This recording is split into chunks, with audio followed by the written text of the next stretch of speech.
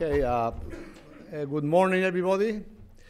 And I really appreciate to see so many people here, some friends and some new friends for NEATEC. And I hope you will enjoy the next 2 days of workshops and presentations and networking as well, okay?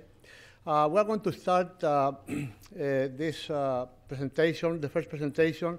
It will be an introduction by Dr. Carolyn Curtis, the Vice President for Academic Affairs of Hudson Valley Community College. And she has been an incredible supporter of NEATEC from the beginning. So, Dr. Curtis.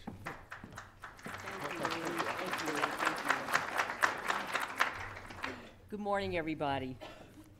Welcome to Hudson Valley Community College. We are absolutely delighted to be hosting this most exciting NEATEC conference. I would definitely be remiss right off the bat if I didn't mention the incredible job that the Hudson Valley Community College NEATEC team, the work that they have done has just been incredible. Their work is impeccable, it's important, and it is vibrant. Abe and Ricky and Aaron and so many partners have come together to make a real difference. 2 years ago, this team captured $3 million in funding from the National Science Foundation to promote STEM and technical education throughout the Northeast. The overriding goal for NEATEC, as you know, is to prepare the technology workforce for the future. And what a difference they have made. Most importantly, in the K-12 schools that are working with us to bring STEM topics into their classroom, and we are sharing some wonderful resources with each other. We're also grateful to our industry partners for their continued support, Global Foundries, General Electric, Semitech, IBM, Applied Materials, and Tokyo Electronics. I'm certainly looking forward to the keynote speaker today, Dr. Adair, Associate Director of the Penn State Center for Nanomedicine and Materials, along with other prominent voices that will be joining us, such as Dr. John King, Jr., the New York State Commissioner of Education. It's definitely going to be an exciting and informative conference. We thank you all for being here and for allowing us to host, and let's have a really good conference. Thank you, everyone.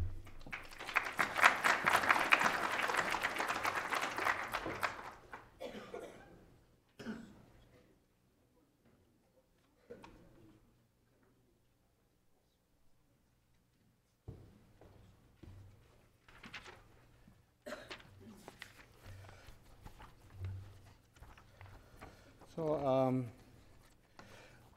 I would like to invite Bob Ehrman from Penn State University to allow him to introduce Dr. Adair. Bob knows him for a long time, and he knows better than anybody else here what type of extraordinary work he's doing at Dr. Adair is doing at Penn State. So please, Bob, thank you very much. Hi, I'm Bob Ehrman. I'm the Managing Director of the NEATEC Center at Penn State, and Abe asked me to, gave me the honor to introducing Dr. Adair. Dr. Adair is the Professor of Material Science and Engineering and Bioengineering and Pharmacology, lots of words after that one there, at Penn State. He's been there since 1998, but he had a previous history before that at Penn State. He actually is a community college graduate from Florida, Palm Beach Junior College, actually. So he went from junior college there to, unfortunately, the Florida Gators. I'm sorry. Not a good thing, you know, when you're a football school. Well, we used to be we're still a football school. We're still there. We had a nice discussion at dinner about that last night. Dr. Adair graduated with a material science and engineering degree from the University of Florida. He's a Fulbright postdoctoral fellow at the University of Western Australia. He actually worked at Battelle also. He went back to the University of Florida from 1990 to 1997. He's been a professor of material science and engineering and director of the particulate materials center since 1998 at Penn State. He has over 240 publications, 13 patents, several copyrights on computer software and such. He's a member, I'll let you read it in the book, the American Ceramic Society,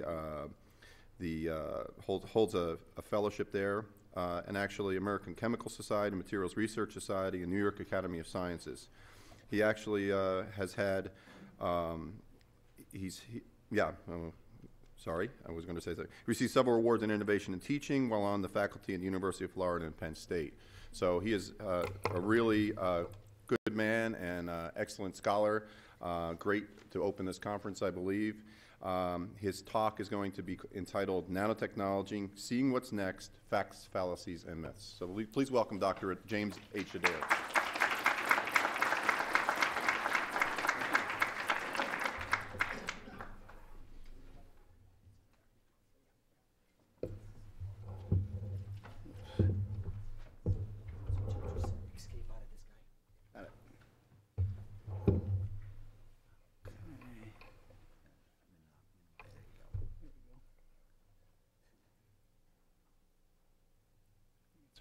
There we go.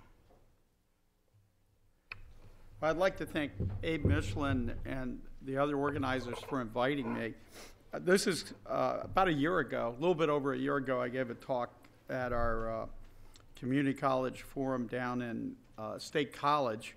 And so this is, I had the same title actually. So this is an update on where we see things heading in the next 5 to 15 years or so, particularly with respect to medical applications of nanoscience and technology. I have to, oh, here we go.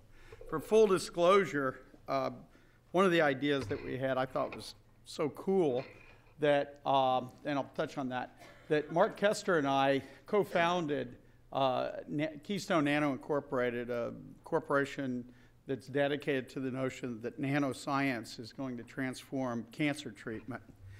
And oddly enough, I always ask this question, how many people have been touched by cancer? You know someone, you've had it, you're a survivor. If you don't mind, how many survivors do we have? I'm a survivor too. It's a nice club to be in. You don't want to join, but you don't want to get kicked out either. So we're dedicated to the notion that cancer treatment can be vastly improved and made much more benign and more efficacious for the patient. This is my immediate crew of graduate students, undergraduate students. Danny Pfeffer was actually a high school student at the time working in my lab. For some reason, she decided to go to Harvard on a full ride instead of staying around State College. But the rest of the crew work in various aspects of nanoscience dedicated mostly toward human health care. I also have, as part of Penn State Center for Nanomedicine and Materials, we have a very large body of faculty in this translational medical area. This is just a small cross-section of these individuals. Early on, I began work with my best friend and colleague, Peter Eklund. We were both diagnosed with cancer about the same time, and unfortunately, Peter did not survive. But much of his biophotonic contributions are still being carried forward. This effort goes all the way through to the clinical side with Randy Halleck, who's a clinician surgeon, Gail Matters, who works in the College of Medicine and gastroenterology, Jill Smith, who's now emeritus professor of medicine and is now one of the directors at the National Cancer Institute, and Tom Loughran, who's an expert in acute myeloid leukemia at Penn State's Cancer Institute. So we all know that nanoscience is going to touch us in many ways, both with respect to energy.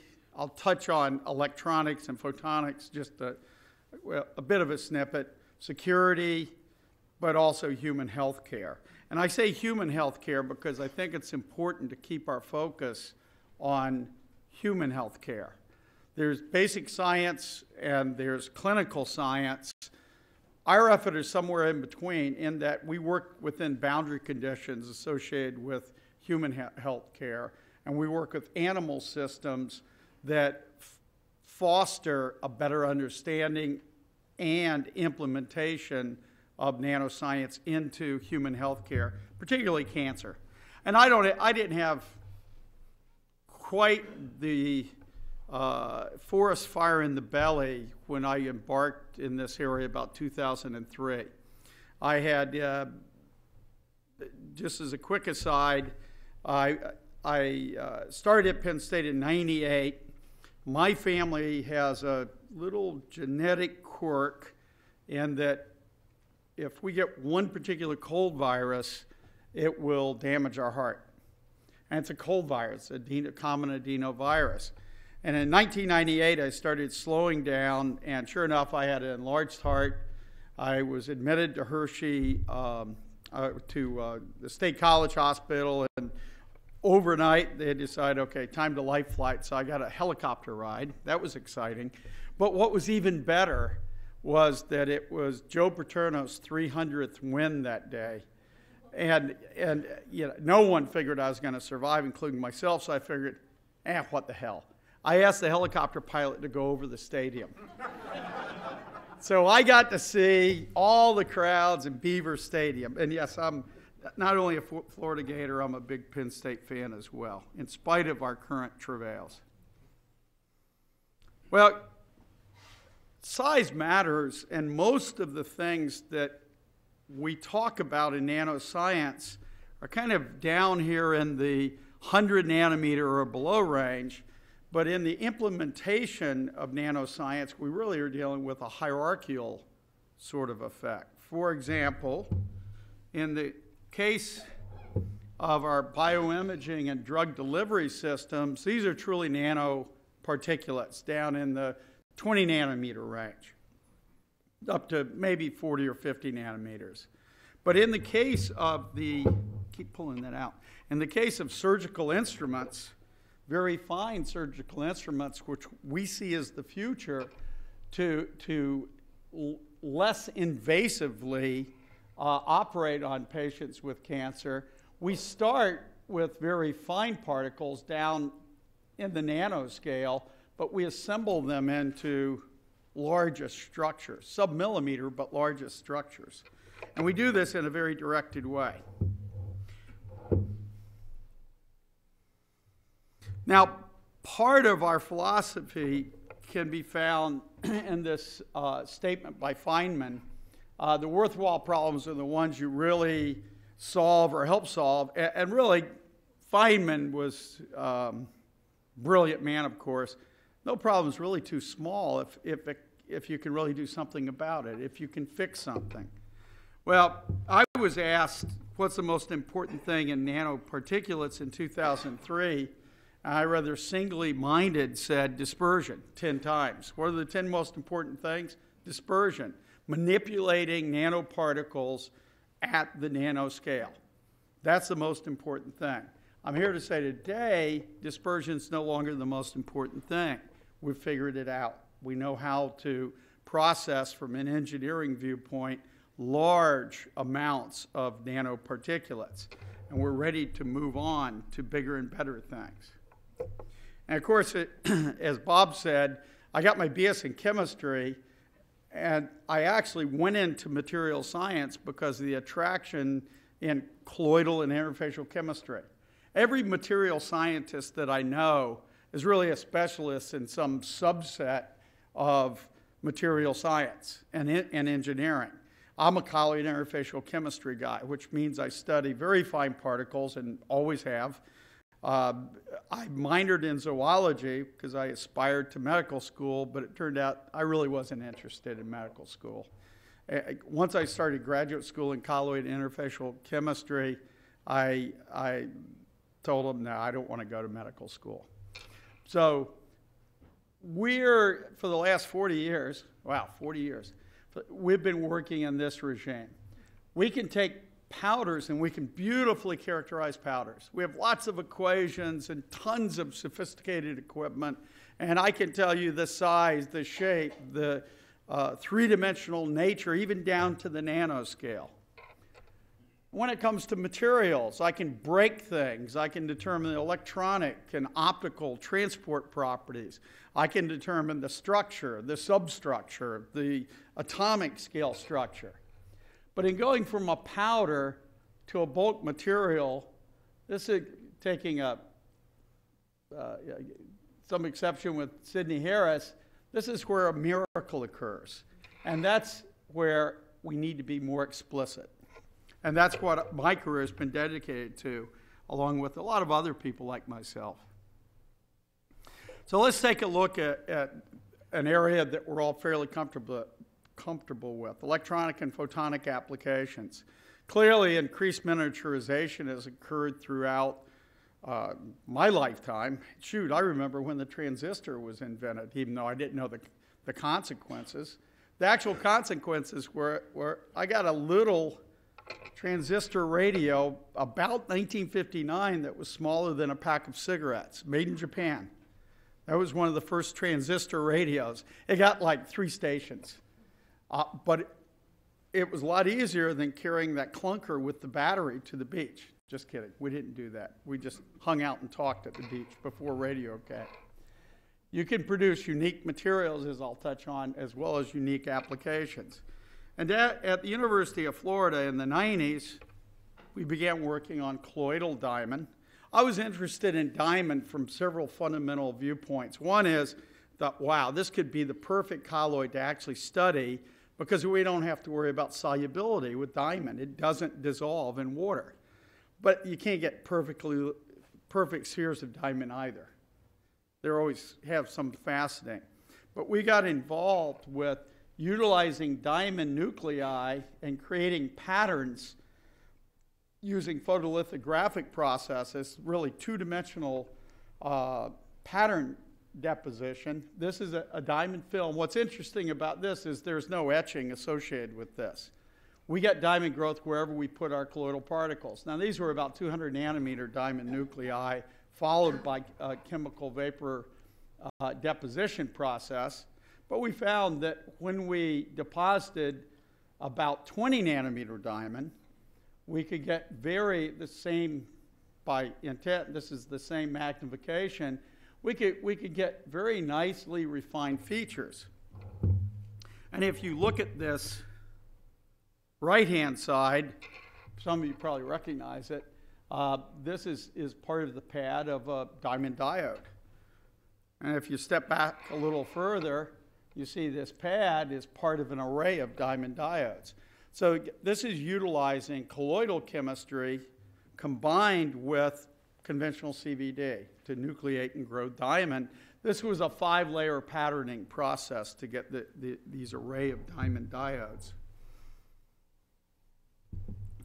One of the great myths in the ceramic community has always been synthetic approaches for sufficient quantities of affordable nanoparticulates just don't exist. Well, that's absolute nonsense. Colloidal silica, among other nanoparticles, have been made for 175 years. No doubt the paper, the program's written on, has colloidal silica in it. Why? Because it helps retain the smaller fragments of cellulose during the paper making process. So colloidal silica is there. Colloidal silica is often added in food to control texture. It gives you a very smooth texture. From a historical perspective, the catalytic materials, ceramics, metal inks, etc., are colloidal materials that are in the sub-100 nanometer that made it large quantity.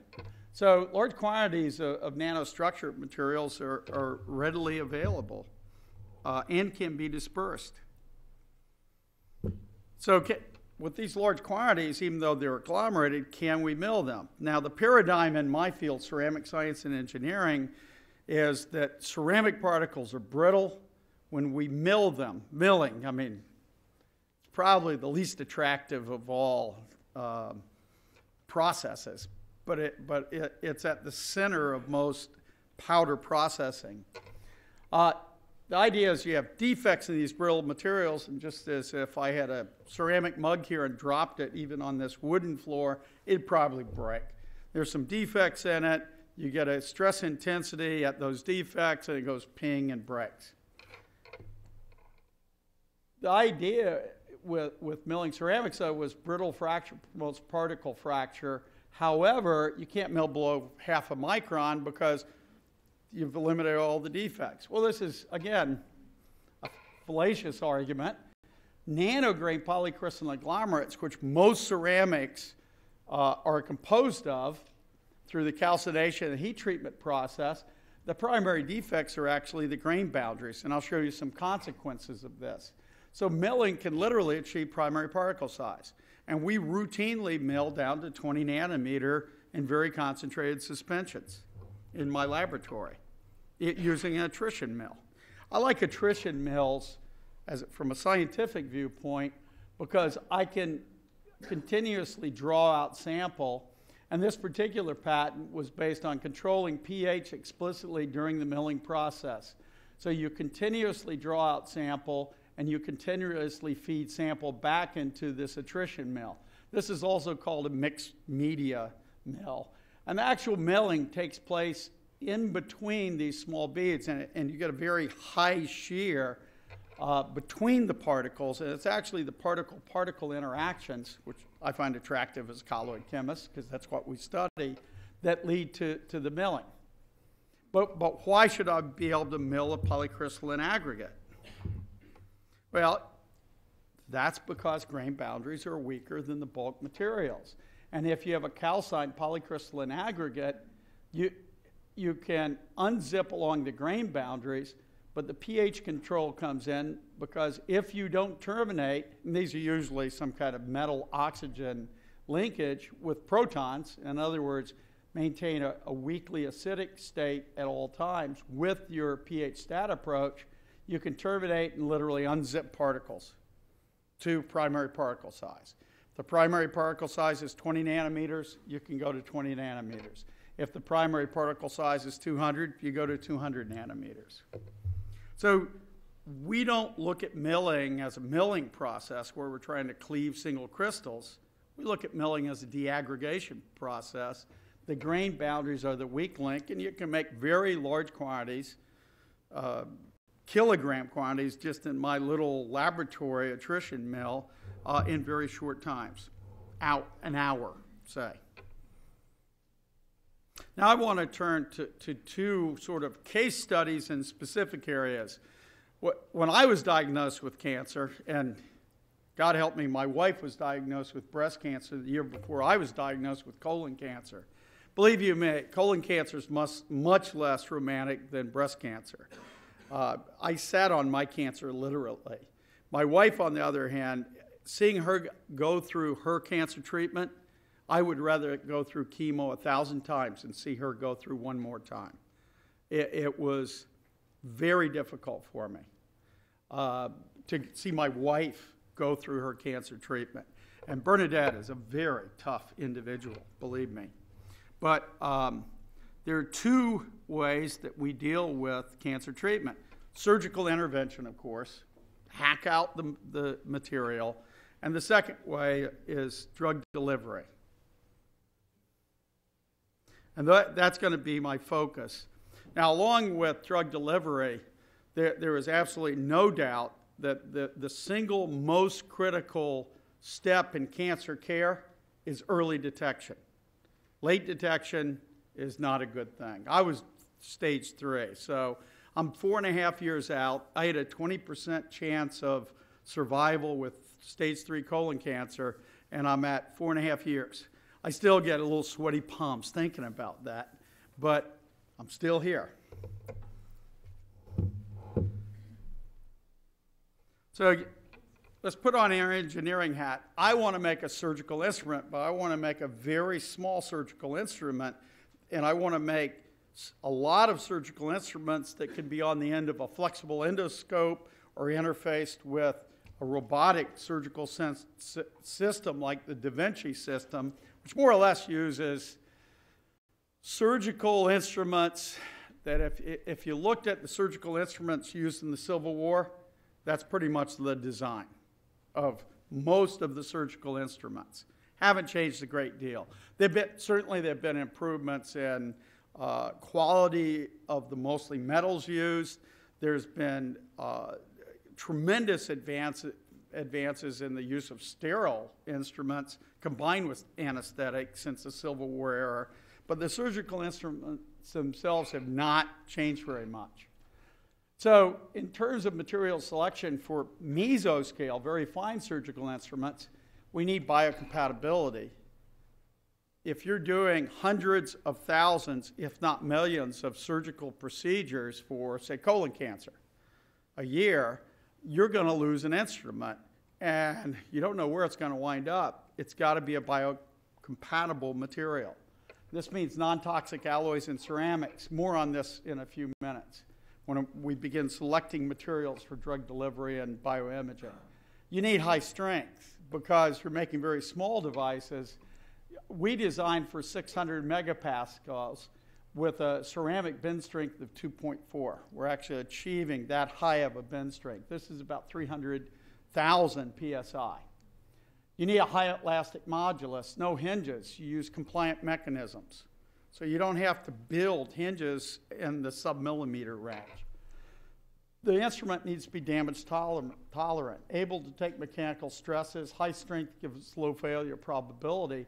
And then the critical step, and the one that has been on our wish list in powder processing for 5 decades, is to marry design, finite element design for structural materials, to the microfabrication. And that's precisely what we've done, working with Mary Frecker and George Lacerte at Penn State. And then a critical step is also that moves beyond what we academics usually think about. You want reliable manufacture, large quantities and reliable properties in a batch-to-batch basis. So this is the process. It took us about 4 years to develop this, and now we can prototype almost any kind of shape in 6 to 8 months. So the first iteration, of course, I controlled because this was the basic process to measure using part yield and strength as our criteria for the very simple shapes. And this is a very simple shape. This is a little bend bar. If you look closely, this bend bar is 370 microns by 15 by 20 microns in cross-section. And so we went through this iterative process. We went through 4 generations with process improvement at each step. We started at about 900 megapascal bend strength, and today we're at 2.4 megapascal bend strength. We make one of the remarkable features of the process is we have very, very large aspect ratios of 40 to 1.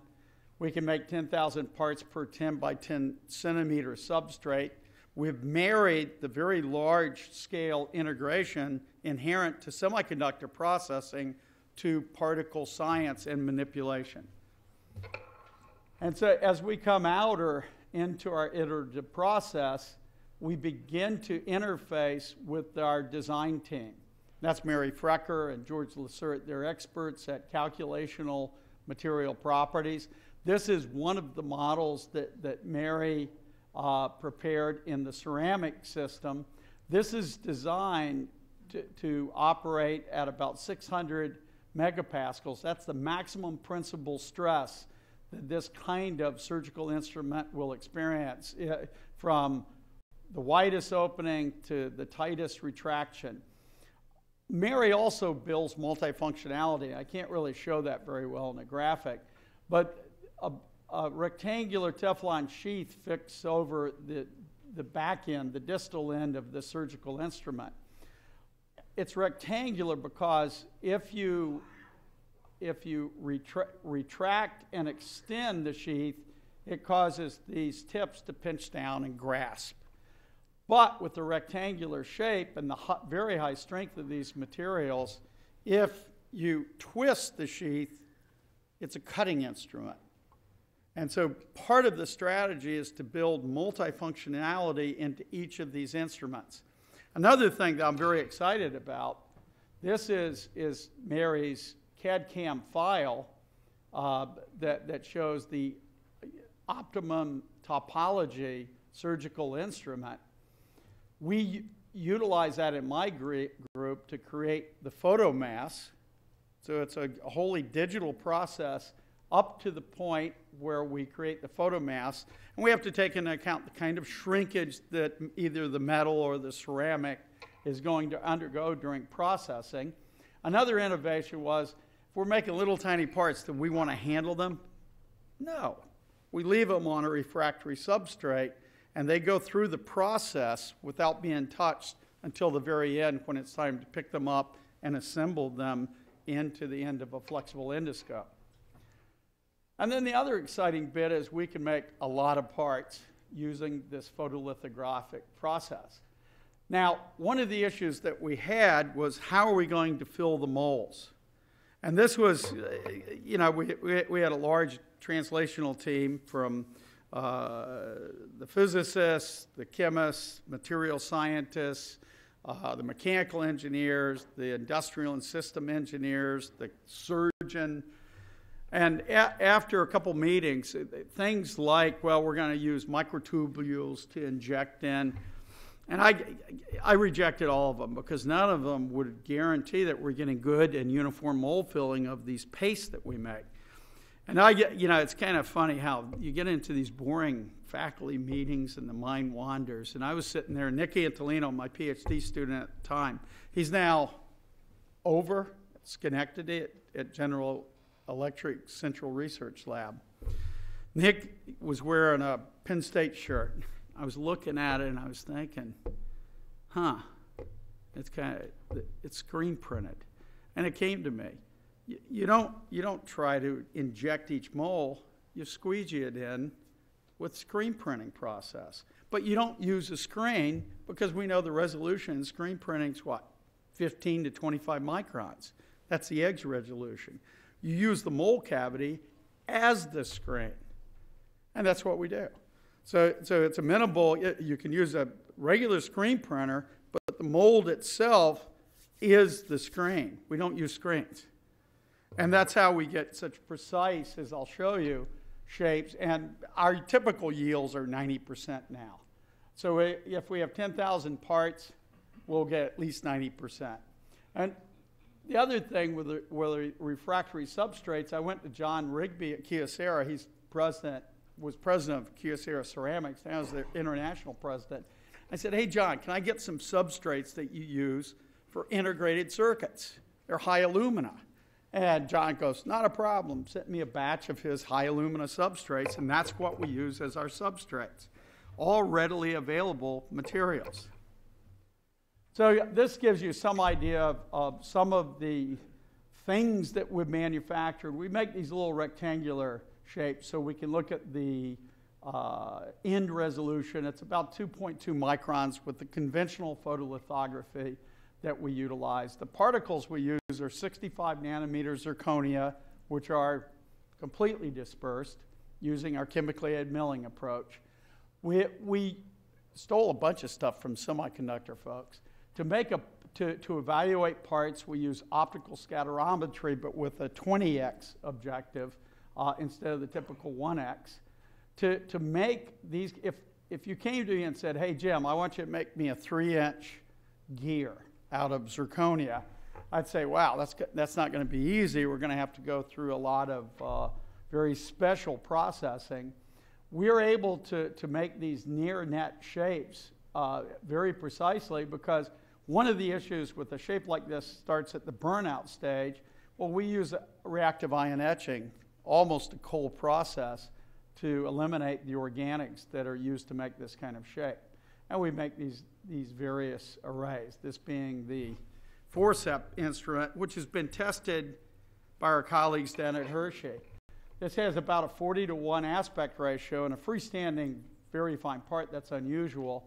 We're able to get very nice teeth at the grasping end, and at the butt end.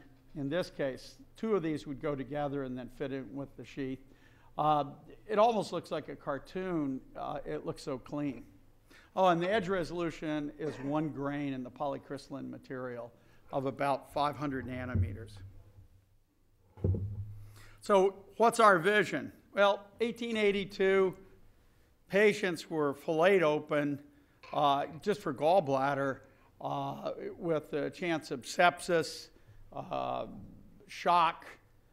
Anesthesia was in its infancy in 1882, and the basic surgical instruments were World War or Civil War type of instruments. By 1987, multiple and single incision surgery were being done with a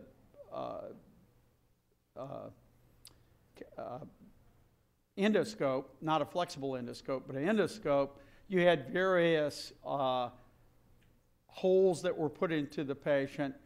The major issue with this kind of approach was there's only one surgical instrument on the end of the endoscope at each step of the operation. These are retracted on a long wire and thrown away, and then another instrument put in. About 37% of the operating time is spent changing instruments. Our vision is incisionless robotic surgery. This is in clinical trials around the United States. This kind of concept, you go in through the oral cavity in the stomach if you're taking out the gallbladder, appendix, etc. So it's 0 to 1 day hospital stay. There's minimal pain because there are no pain receptors in the stomach.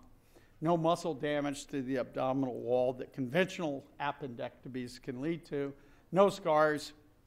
Less chance of infection, and it's significantly less expensive. So that's where we're heading in that case. But I want to step back a little bit and talk about healthcare as a worldwide effort. When we think of, when I got my cancer diagnosis, my wife and I had already thoroughly discussed it. They were taking 2 weeks to get back to me, found 2 polyps in my routine colonoscopy, so I was ready for the diagnosis. Well, of course, I immediately went down to Hershey and forgot my wallet and all my personal identification. They had to take my word for it that I was who I was. Luckily, I know a lot of people there. So I wasn't quite as cool as I thought I was. But I had every expectation that the clinic that I was going into looked like this, that I would have well-trained personnel looking at me at every level in the examination room. And the surgery a week later, I had no doubt that I would have equally sophisticated things going on. And of course, in the developed world, we're talking mostly about things like cancer and heart disease being treated. But in the developing world, this is a typical clinic. The developed world has neither the sophisticated facilities nor the well-trained personnel to deliver sophisticated health care. So if you need sophisticated tests, they need to be low cost. And one of the solutions, of course, is miniaturization and kits, simple kits. And of course, yes, there is cancer throughout the third world. In fact, the number of patients who die annually from cancer is around 7 million per year. But there are HIV/AIDS, particularly throughout the sub-Saharan region of Africa. Malaria and hepatitis are endemic and mostly treatable. Not all treatable. Hep C can be held at bay, but treatment is difficult. This shows the world incidence of malaria and the distribution by color from 1900 to 2002. In the post-World War II area, 44 developed countries got together and said, hey, let's eradicate malaria. My own father was stationed in the Philippines at the end of World War II. He got malaria, and for the next 30 years, about every 3 or 4 years, he would go to bed and shake and shiver for a week or so and get past that episode and get back and go to work. He never really talked about it because most of those guys didn't talk about it. When the vaccine came, he was one of the first people in line. He got the vaccine, so the last 15 years of his life, he at least did not have to worry about malaria. If you look at this map, you can see in 1900, malaria extended as far north as Boston in North America. And now, since 1945, it's more or less eradicated from North America. But within South America and Central America, the sub-Saharan areas of Africa, the jungle areas of East Asia, there's still large numbers of malaria. And the mosquito that carries it is largely resistant to DDT, the number one. DDT is not. Of course, we eliminated it in the United States, but it's still used throughout the world. So this is a pervasive problem, and care mostly deals with getting care to the patient. So how can we do that? Well, in 2001, this was one of the first proposals for lab on a chip, where you marry semiconducting processing to optics, miniature photonics, and microfluidics. Think blood and separating out blood cells, as well as blood plasma. The idea being you could put a drop of blood on this and you could evaluate for things. Does the patient have malaria? Does the patient have the HIV antibody?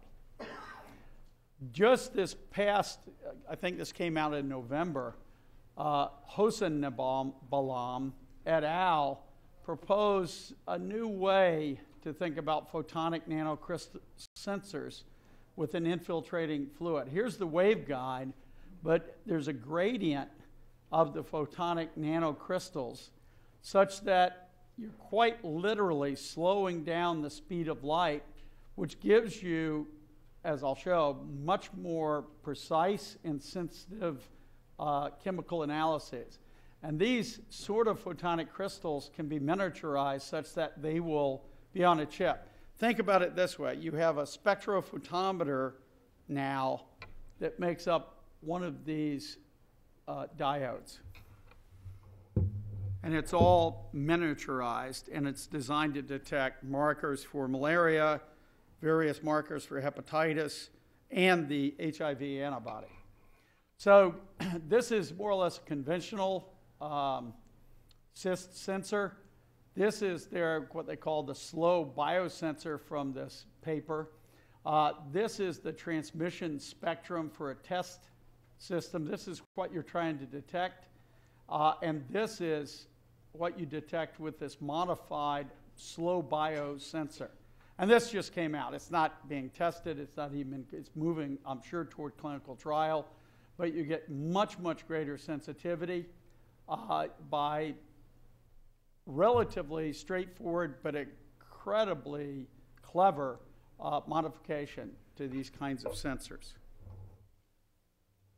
And when you look at spectroscopy techniques for diagnosis and research of human disease, we have magnetic resonance spectroscopy, diffuse correlation, Raman, of course, near-infrared spectroscopy, fluorescent, and laser-induced fluorescent spectroscopy. And these are actually being used for specific materials. NIRS will evaluate renal oxygenation in children with heart disease. And that was developed by 2011, fairly recently. I'm going to talk about near-infrared spectroscopy from another perspective, and this is diagnostics and chemotherapy. And this is packaged, and this is what Keystone Nano is commercializing. This is packaged within a calcium phosphosilicate particle in which we can attach a lot of different things, including the target molecules for cancers such as pancreatic cancer, various kinds of breast cancer, acute myeloid leukemia. We don't need to treat solid cancers. These are truly hunter-killer particles in the Tom Clancy sense of the word. This is the only near-infrared that I'm going to show, but we've evaluated the dispersion of the near-infrared light as a function of tissue thickness. This is in porcine muscle tissue.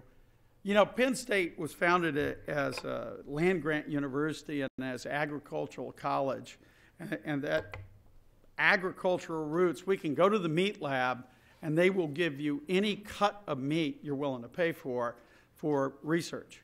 So we went to the meat lab. They slaughtered the hogs on Tuesday. The meat's available Thursday morning. Believe me, the meat that you get from the grocery store is not that fresh. And they slice it very precisely to our specification, and we determine the light transmission as a function of thickness. And we measure the absorptivity of various wavelengths. And the near-infrared, the indocyanine green in particular, transmits through porcine tissue. I hope I don't offend anyone, but we're pretty close. Our muscle is pretty close to porcine muscle. Think pork loin.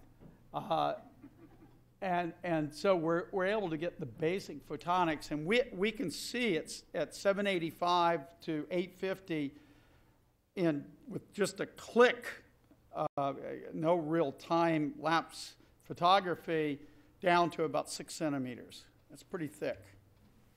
For you ladies, think of, instead of going for your mammogram, you will have 5 or 10 years. You'll go to your primary care physician.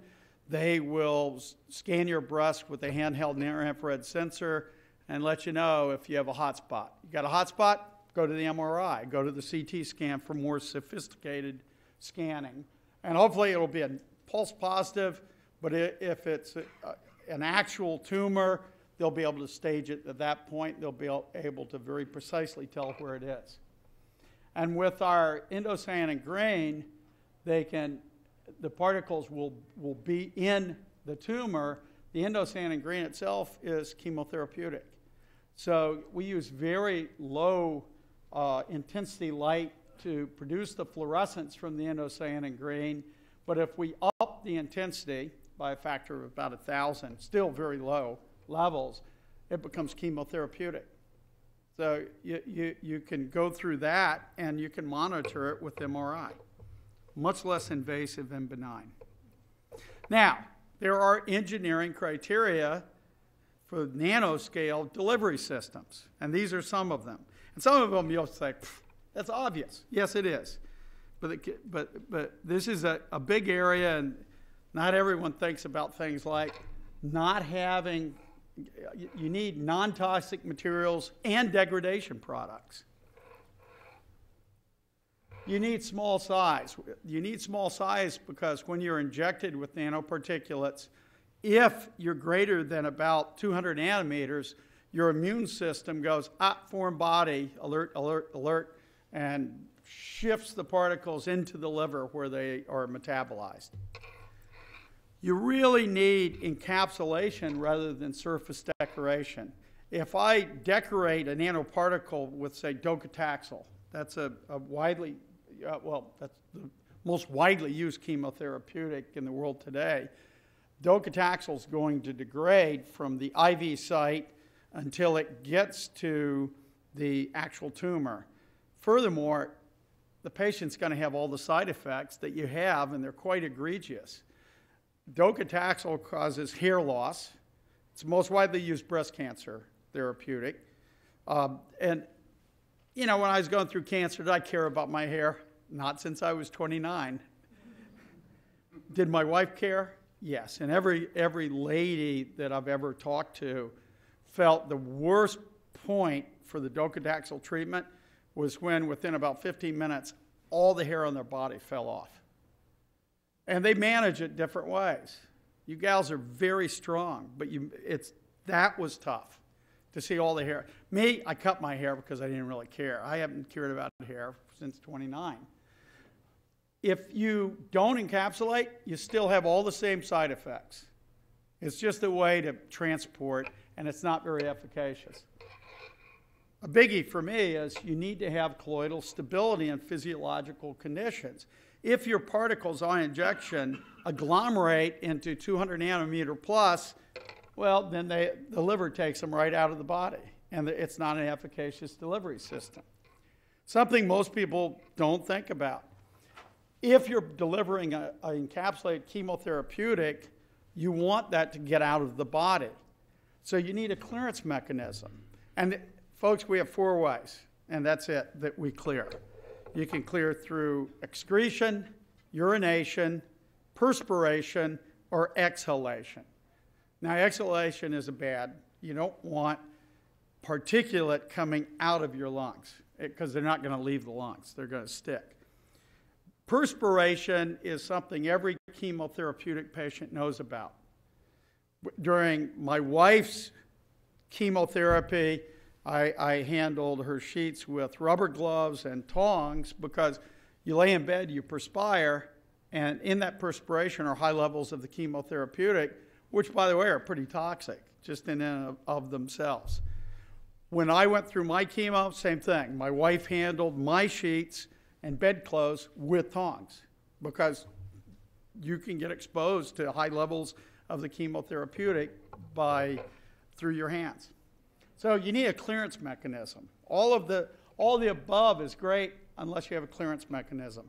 Our particles go out through the animal feces. Any particles that don't find a tumor are excreted. And I keep telling my graduate students, be happy, because when we really get down into the weeds of the biodistribution, it's much easier to handle mouse feces than it is to handle mouse urine, because we will do assays on how many of our particles are actually in the feces of the animal. They don't seem to appreciate that. You need long clearance times. You need long circulation times. So about every 40 minutes or so, every last drop of our blood goes through our kidneys and our liver. These are the organs that take the toxins out of our blood. So if you think about it, particularly the kidney, you've got these about 1 million nephrons in each kidney, and you have a semi-permeable membrane. So all the blood gets filtered, including the particles, because you have a capillary bed that prevents any particulates if they don't get taken up into the kidney. And then the particles have to get reabsorbed down in the proximal tubule of the kidney to be put back into the bloodstream. If the kidney sequesters, well, then the particles go out in the urine. So our particles, they're calcium and phosphate. The body needs them. We see at least 96 hours of presence in tumors. You need a release, if it's encapsulated, you need an intrinsically controlled release mechanism. And then finally, you want to target, once the patient is diagnosed with a particular cancer, you want to be able to target that cancer with the particles.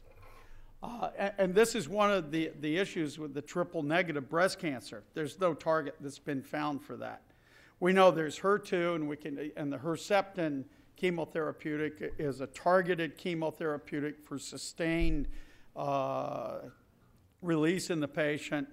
And so that kind of cancer can be targeted, but if we don't know the target, we need to find a target. So that's sort of an engineer's viewpoint. What we want is targeted delivery of encapsulated therapeutics to the desired tissue, low systemic toxicity, high localized concentration, and toxicity. So think what nanoscience and technology promises in chemotherapeutic is much lower concentrations, almost like just simple injection. I often was infused for up to 12 hours, and I did that 12 times. 12 hours, there's only so much you can do, and daytime TV is just not worth watching. Mostly I wrote proposals and read papers by my students. Now, let's talk about toxicology quickly. Steve Stern is the head of the tox screening group at the nanocharacterization lab that's part of our NCI. This lab was founded to be an objective body to look over a wide variety of different nanotechnologies. Steve and his crew have looked at about 70 different types of materials and over 240 nanotechnology strategies over the last 6 years. And I guess surprisingly, these are Madden Darby, no, I'm sorry, these are human kidney cells. So they're sensitive cells. 24-hour exposure, what Steve sees with this kind of fluorescent screening is lysosomal activity. And that means that there's an immune response, a cellular immune response to, in this case, quantum dots. Yep, quantum dots with a PEG coating. And quantum dots, it's been widely reported they're toxic. And they are. They're cadmium, selenium, zinc sulfide, which wants to be zinc phosphate in physiological environment. So this immune response is called autophagy. You'd think everyone knew about it, but the fact is this was only identified relatively few years ago. Also, some materials near and dear to my heart: titanium oxide, zinc oxide, fullerenes, fullerenols, quantum dots, rare earth oxides, carbon black and carbon nanotubes, among others, are all found to induce autophagy in this human kidney cell line. Surprisingly, perhaps not so much, iron oxides, our body's full of iron, of course, it's in our blood, not as necessarily a particle, but the body has metabolic pathways to handle iron oxide. Calcium phosphate, think bone. Every mammalian cell has calcium and phosphate present. More surprising, silica and gold look like they're more or less kind of inert. Uli Wiesner at Cornell, just I guess down the road here, has developed beautiful fluorescent silica particles, the Cornell dot, that look very efficacious. And right now, gold with surface decoration is kind of the gold standard by many groups. So our vision was always, and this was 2005, irony. I gave stomach cancer because I had a friend who had just survived. I should have had it down here in the colon. Then it would have been more accurate. Maybe I should change that next time I give a talk. But the basic idea is that we have the whole lock and key unique receptor and targeting sites in order to treat the inoperable, as I said. So why calcium phosphate? Well, the solubility of the calcium phosphates increases at low pH. The Ains and Posner and their colleagues showed at Columbia in 1965 a Nature paper that when you precipitate calcium and phosphate, you get an amorphous calcium phosphate that will slowly crystallize to the hydroxyapatite, of which one of the purer forms is our teeth, or the enamel on our teeth. But remember this. We found that we had a little bit of silicate. We can suppress the amorphous material because if we're going to encapsulate, we want it to be amorphous. Try to start stuffing things into a crystalline materials, you don't get very far. The crystalline material is crystalline because of the well-organized ions of which it is composed. This is a picture from another paper by Ains and crew in which they did a TEM study. You see the lathe-like hydroxyapatite forming from the gray amorphous calcium phosphate. With the silicate present, we do up to 10 atomic percent substitution. This is the indocyanine green particles. We have formulations that have literally been sitting on shelves for about 7 years now. This is indocyanine green. Amra Tabakovic is just finishing up her PhD on the docetaxel. These, as you can see, are almost monosized at about 200 nanometers. In terms of colloidal stability, our formulations are very stable at 37 degrees for at least 2 weeks. That was always an issue with the polymeric and liposomal. So what's the trigger for the calcium phosphate? When they undergo endocytosis, and they readily undergo endocytosis, the pH associated with these particles is the extracellular pH of about 7.4, but the endosomes themselves are designed to drop in pH where the enzymes from the endoplasmic reticulum in the cell, it's not shown in this figure, are transported, and the late-stage endosome is basically the recycling center of the body. Nucleic acid is broken down into the constituent nucleotides. Proteins are broken down into amino acids, and then they're reassembled out in the cytosol. But very shortly after undergoing endocytosis, the calcium phosphate dissolves. This causes a high osmolarity and a high osmolarity pressure within the endosome. It breaks open and releases into the cytosol. And with our particles, we can make the insoluble, that's ceramide, soluble. This is some early work that we did. This is on melanoma. The DAPI shows where all of the nuclei are. I'm not sure in this light if you can see this, but each of the cells is ringed by red, which is the rhodamine WT.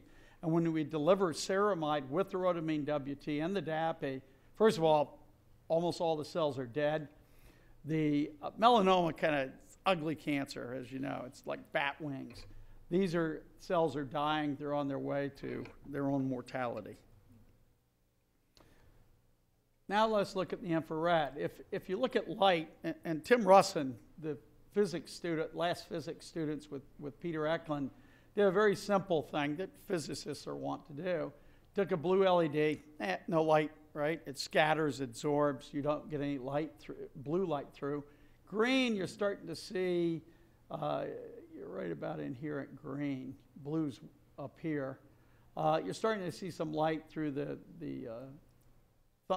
fingernail. Red light you see in the first joint. This is actually a relatively low-powered near-infrared at 785. It literally glows. Tremendous amounts of near-infrared light can be transmitted.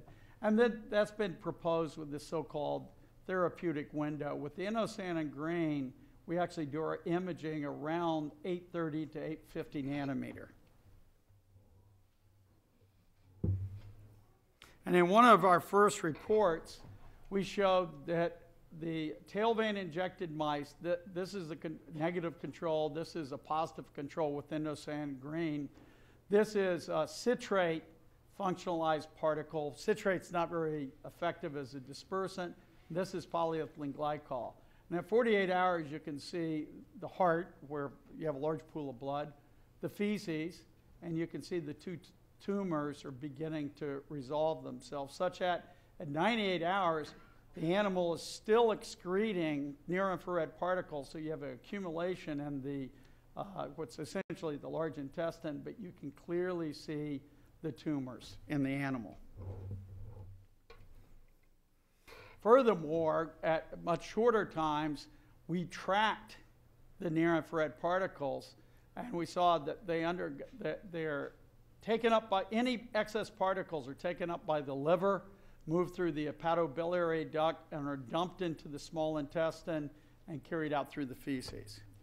So we could use our near-infrared particles to literally diagnose. Now, this is a little different model. This is an injected human pancreatic cancer. The other model was human breast cancer. This is with the PEG, which looked great for the breast cancer, not so much for the pancreas. And this is with targeted delivery with a molecule called gastrin-10, for which human pancreatic cells are overexpressed the receptor for gastrin. And we're literally lighting up the pancreas. But it gets a little better even. Photodynamic therapy is a treatment that's been around about 45 years. The basic idea is you can topically apply a porphyrin material that under near-infrared light will break down, become chemotherapeutic locally. The problem is red light has a penetration depth of 50 to 100 microns. These things are designed to operate at 690 nanometers. You cannot inject the patient systemically because then their whole body is photosensitive, and they have to stay in the dark for a month. Well, patient compliant, if you have cancer, you're very compliant. I certainly was. But I don't know if I could take staying in the dark for 30 days. The other problem is, the idea is maybe you're getting reactive oxygen. Actually, we see that, but that's a secondary effect. And there's really not that much dissolved oxygen in cells, so you get depletion. And it's not a tremendously effective treatment. It is treated to treat bladder cancer, throat cancer, and certain forms of skin lesions. What we've found, I just have this one slide, when we look at the relative tumor volume as a function of time, and this is with one IV, which we're designating at day 0. And these are both breast cancer. This is breast cancer in a mouse, and this is human breast cancer in an athymic mouse that has a compromised immune system, so the animals don't reject human tissue. If you look at all the controls, this is rather typical, this exponential increase in tumor volume as a function of time. If you look at the endocyanin gradient, this is with PEG and the photodynamic therapy, and we do one dose of near infrared at a 12.6 joules per centimeter squared to where the breast cancer is on day 1, and we just let the cancers grow or not grow. And in both cases, this was truncated because this is a very virulent form of cancer to the mouse, and the mortality of the controls, most of the animals died by day 13. So we had to suspend this at day 12. But we were able to take this out to day 46, and you can clearly see we're knocking it down significantly. Most of these kinds of animal studies, you'll get an effective chemotherapeutic like docetaxel will be up here, almost a bit of overlap between the controls and the docetaxel, which is why 2 chemotherapeutics are used in every protocol I'm aware of. Okay, so to summarize, mesoscale instruments based on nano building elements will promote minimally invasive surgery and novel surgical approaches. One of the things we're working on right now is pancreatic cancer is really egregious cancer, and it often uses the portal vein as a scaffold to grow up and out of the pancreas. No surgeon will touch that with current surgical resolution. It's simply you have 6 weeks or 8 weeks to live, and we can provide pain medication as the outcome. And 91% of pancreatic cancer cases are already metastatic on first diagnosis. And we aim to get to the point where the surgeon can take out one cell at a time. That's our goal, and manipulate at the cellular level. Bioimaging and drug delivery are just 2 of the areas where nanoparticulates offer great benefit. And we've encapsulated a number of drugs today. Doxorubicin, which is also used for breast cancer, docetaxel, 5-fluorouracil, I was on that one, various RNAs and molecular medicine approaches. Cancers have been targeted and performed photo-immunonanotherapy in breast, pancreatic, lung, AML, and others. So, we can do better. We can all do better. And hopefully some of you will be interested in looking at this area and making some contributions. Like Feynman said, and I'm no Feynman, it's the little things that often provide the enabling technology. Being able to disperse nanoparticles opens up a very vast array of emerging applications. And that's it. Thank you.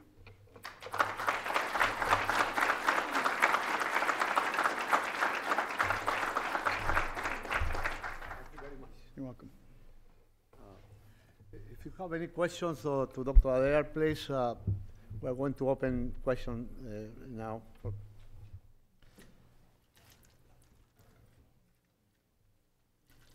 Yes, sir.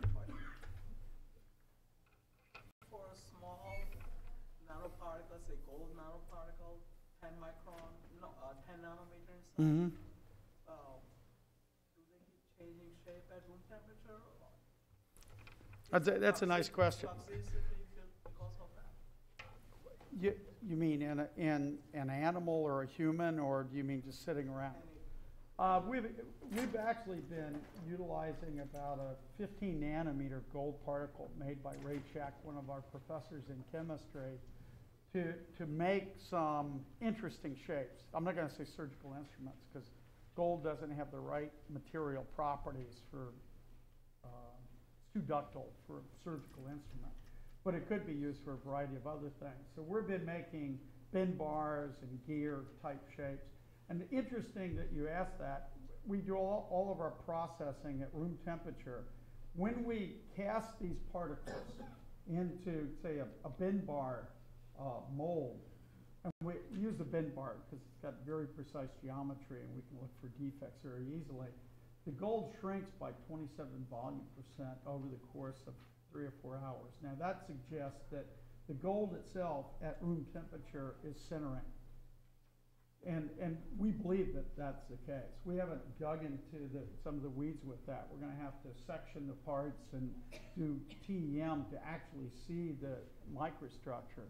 But I know for a fact that if I make copper nanoplatelets that are on the order of 3 to 5 nanometers thick and maybe 30 nanometers across a face, I can tape cast those, laminate them, and hot press them at 200 degrees C under nitrogen, and I get a penny.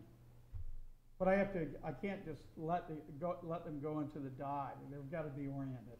So nanometals permit very low temperature processing. What we really think of as benchtop type of processing to make fairly dense materials.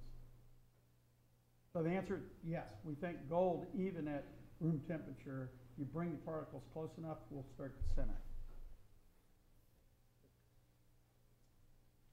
Talk a little more about the lithography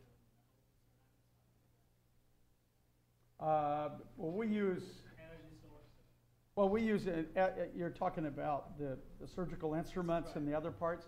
So when Nick Antolino started working with me back in, I guess it was probably 2006,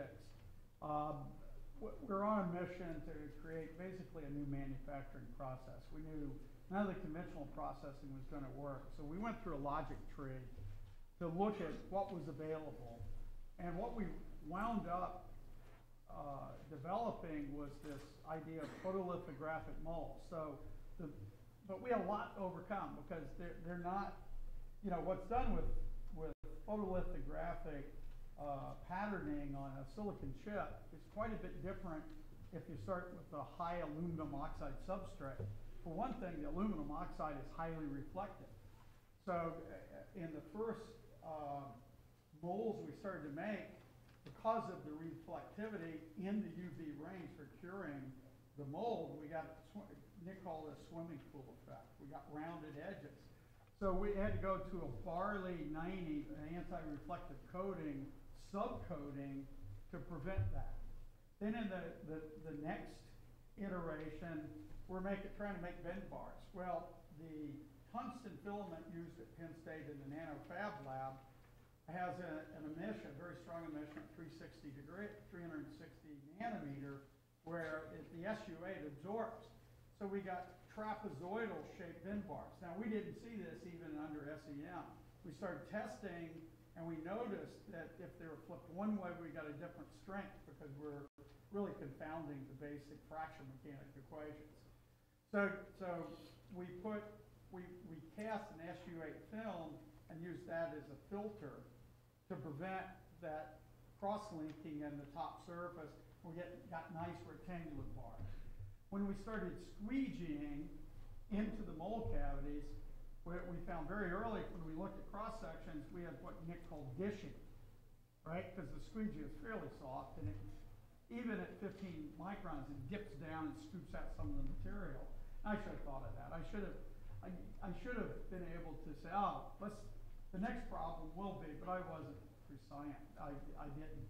And so as we came across each manufacturing problem, we fixed it. To eliminate the dishing, we did what's usually done with tape cast multilayer capacitors. We planarized. So we left an overburden, let the material cure, and let the binder cross-link, and then we buffed off the top surface, and we got very smooth top surfaces that way. And so that was kind of the 3 iterations or 4 iterations. Oh, I'm a cheap guy, so I started with glass bonded alumina as our substrate. Well, these parts are so small and zirconia is so sensitive to silica that where these little bend bars cross the grain boundary, where they were exposed to the glass, some of the silicate wicked up into the zirconia. We got a transfer grain growth, and the bars were C-shaped. So we had to solve that as well. So we took an engineering approach. I've had a great time. I mean, most of my stuff has dealt with kind of basic science. So this was going right back to the kind of roots that and skill set I used at Patel in manufacturing. So we had a lot of little problems. These are documented in our Journal of American Ceramic Society paper. Yes, ma'am. Question about, remember you were talking about the ratio that you were seeing, the 40 to 1. What was that?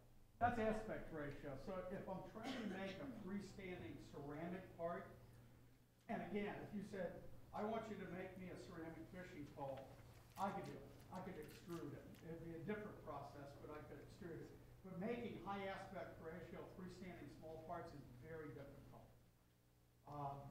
And actually, the photolithographic process had been looked at by Ludwig Dockler and his crew at the Swiss Institute of Technology in Zurich, and the best they got was an aspect ratio of 2. But we had very good dispersion and very, very good particle packing, so our shrinkage was under control. Here. The stress corrosion cracking from the chemically milling, is that done primarily for the medical field, or is that done throughout the semiconductor industry? That's done for just about every particulate material that we have to work with. So we've even done it for MRI contrast agent, barium sulfate. Barium sulfate is usually agglomerated, was one manufacturer wanted finer particles. Barium sulfate has very flat solubility, and we knew if we upped the barium solubility slightly, we could promote the stress corrosion cracking. It's been used for aluminum oxide, zirconia, as you saw, barium titanate, mostly metal oxides. I haven't really looked at semiconductor-based materials at this point. Okay, I think. Okay, we have one more question before we start the workshops. Yes, sir. This might be sort of the limit of what you do. What do you think about the cost of using nanoparticles? That's a very good question, and that's something we've looked at. And I can give you some basic data.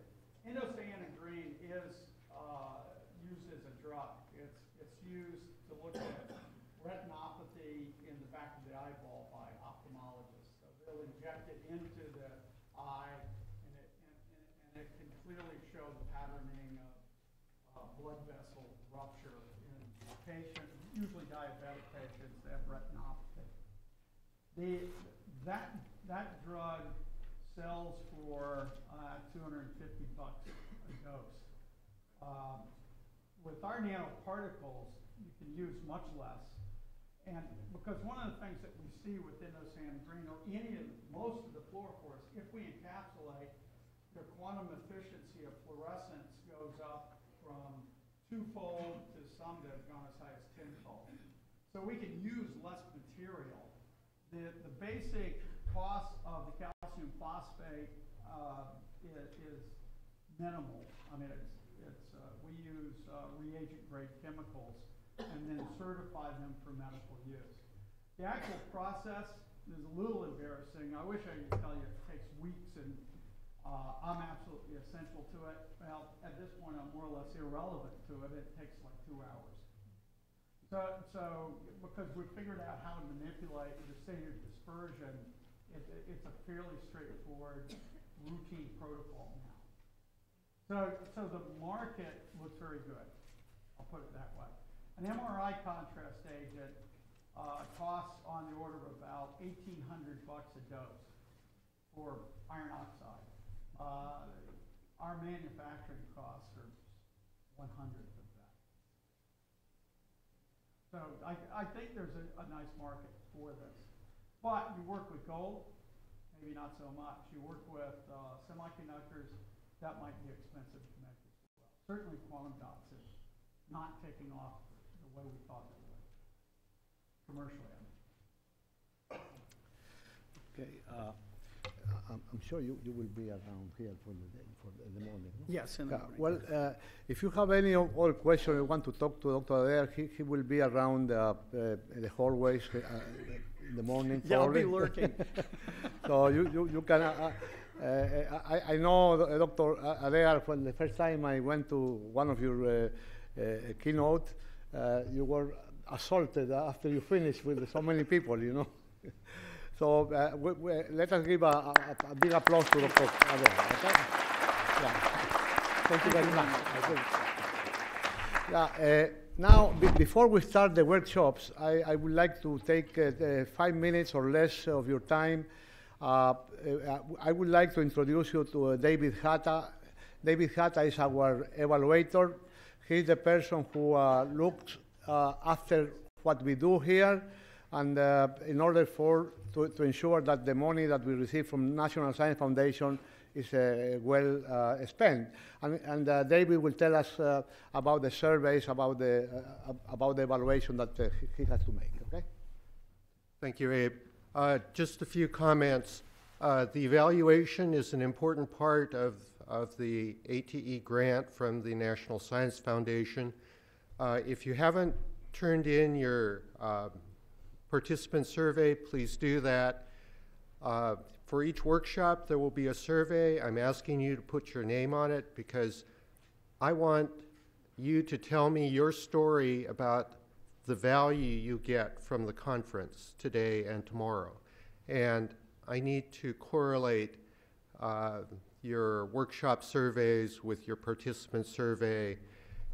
After the conference, you will get an email survey that will ask you about the overall conference. We're not doing that pencil and paper at the conference, but you will get it, and it will come from Abe. Then that will measure immediate value that you get from the conference and the potential value, what you plan to do. But we also need to know what you actually do. So during spring semester, at the end of spring semester this year, again, fall semester and spring semester of next year, you will get an email query from me asking you, did you apply, how did you apply the material that you gained, how did you apply the skills that you gained through this conference? And that will measure applied value. And that's what I'm interested, what immediate value you get, what potential value did this conference generate, and what applied value happens after the conference. So I urge you, fill out those workshop surveys and turn them in and give some thought to your responses. I tried to keep them as short as possible so that you aren't overburdened. But that information is important to NEATEC, and it's my job to tell NEATEC's story, and that's the data that I will use to do that. So thank you very much for your cooperation and your help in gathering this information. Thank you. Okay, thank you very much. Okay, now we're going to start the workshops, and each one of you have an assigned workshop today and tomorrow. You can look at the rooms of the workshops in the back of your brochure, okay? The rooms are, all the workshops are in this building, in BTC, and you may look at it, okay? Thank you very much.